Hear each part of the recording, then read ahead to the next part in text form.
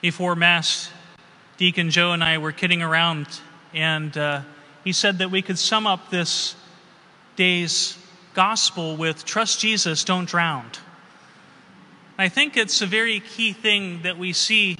Trusting in God, God sometimes allows us to see things in a different way to strengthen us. We hear in the first reading, Elijah is oppressed because, and he's depressed as well, not just oppressed, he's tired out after defending the faith and even overcoming the prophets of Baal. But he is being pressed and oppressed by Ahab and Jezebel, who are seeking his life. And he goes to Horeb.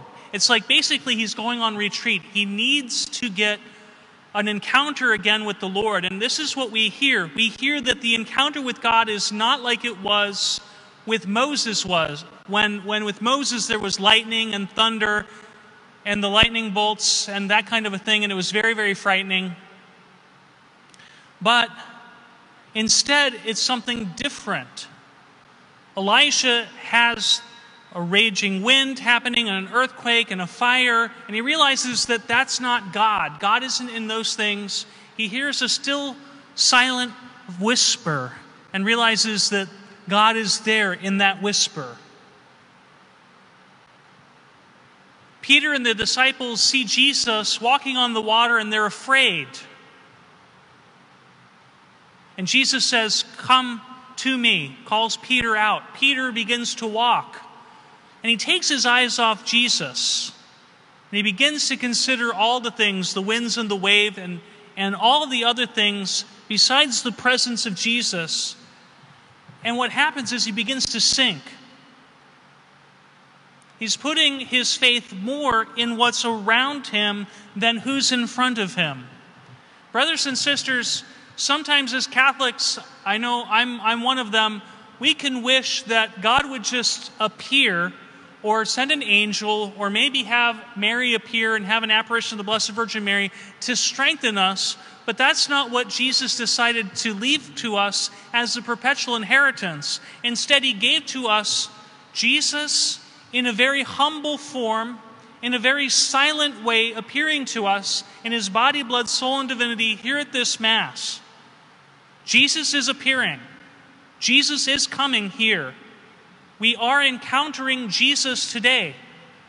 And so we are called to keep our eyes on Jesus in the Eucharist, to be strengthened, and to cast all of our cares upon Jesus because he cares for us, so that whatever it is that is disturbing us in our thoughts or in our minds or in our memory, whatever we've been going through this past week that has been difficult, we don't want to let that kind of cloud our vision as it did for Peter when he was walking on the water and seeing the waves and the wind.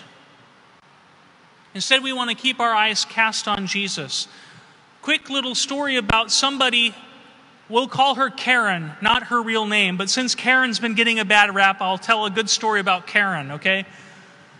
So Karen had heard that a man who hadn't been coming to church, but somebody else was coming for him, somebody was asking for prayers from a healing team for this man, that he was healed of stage 4 bone cancer and leukemia.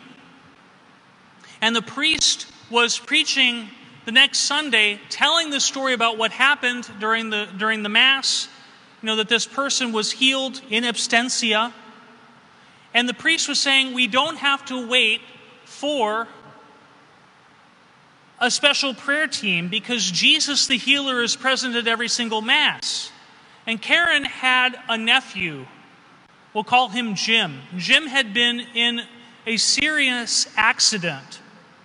He had a severe head trauma, and it was a miracle that he was alive. And Karen decided that since Jesus was present in the Eucharist at the Mass, that Jesus could heal her nephew who was several states away, just as people had prayed for the man who'd come and his stage 4 bone cancer and his leukemia had been healed. So Karen came up and received communion and brought Jim, her nephew, with her, asking Jesus, who is present in the Eucharist, that he might be healed. She got news the next day that for the first time since the accident, he sat up on his own, unassisted, was able to take steps, and even hugged his father. And when she heard that news, she was filled with joy because she knew that that was the answer to her prayer. Brothers and sisters, there are many times that we are called to trust in Jesus, but the concerns, our fears, our doubts that God even cares try to drown our faith. But we are called today to trust Jesus.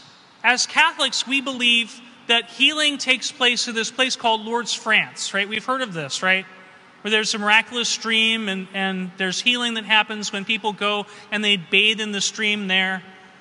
And yet, at Lourdes, France, there are more healings because of Jesus in the Eucharist. There are more documented cases of people being healed because of the Eucharist than because of the healing waters in Lourdes. Now, don't get me wrong. I'm not putting down the healing waters of Lourdes by any means. I love Our Lady, and I love places where she's appeared.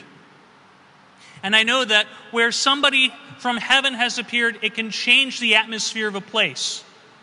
It can change that place so that there is a mark on that place. And that's why there are certain places like Lourdes and Fatima and certain other shrines where people experience healing, that kind of a thing. But brothers and sisters, I want to point out, in our normalcy, we don't want to forget that Jesus appears to us here. Not just appearing, but he makes himself present in his body, blood, soul, and divinity in the Eucharist. And if a saint appearing in a place can mark a place and people can get healed because of that, how much more can Jesus in the Eucharist not only mark us and make us a place that's holy, but also heal us and heal others that are coming. That is, healing others that we might bring to Jesus, just as Karen did, bringing her nephew Jim to the Eucharist. Brothers and sisters, we want to trust in Jesus. We don't want the world, our unbelief, especially the way things seem to be going in the world today, drown our faith that might make us say, yeah, right. But I promise this. It's not often I promise something. I promise that when we ask the Lord, as we did in the Psalm, to show us his kindness and his salvation, if we actually mean that and not just saying it because, hey, that happens to be the Psalm today, but if we actually mean that and say, Lord, show me your kindness and grant me your salvation, let me see your goodness so that I can be strengthened in my faith, the Lord will do that because he wants us to have faith just as much as we might want to have faith. And so we pray. Father God, we thank you and praise you that you sent Jesus to be the presence of your kindness and the presence of your salvation here in this world, and that you grant us that presence in the Eucharist every single time we come to Mass. Father God, we ask that you might reveal to us your kindness and your goodness. Blow us away with your miracles, your signs, your wonders that you promised your church, so that we can have a renewal of our faith in a day and age that is in so desperate need of hope, so desperate need of examples of your love, and so desperate need of our witness to your goodness. We ask this in Jesus' holy name. Amen.